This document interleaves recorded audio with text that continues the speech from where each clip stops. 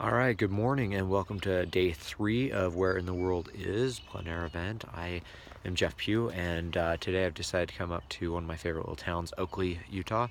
And there's this field that is behind me that is just gorgeous. So I really am hoping to be able to paint that. And there are some cows over there, so maybe they'll migrate their way into the painting at some point. Anyway, there's my canvas and palette and everything, and kind of what I'm thinking of looking for. It's a little brisk and it's overcast. I wasn't expecting that, but we'll take what we can get. It makes the colors a little bit more rich, and we'll check in after I get about halfway done. All right, thank you. Bye.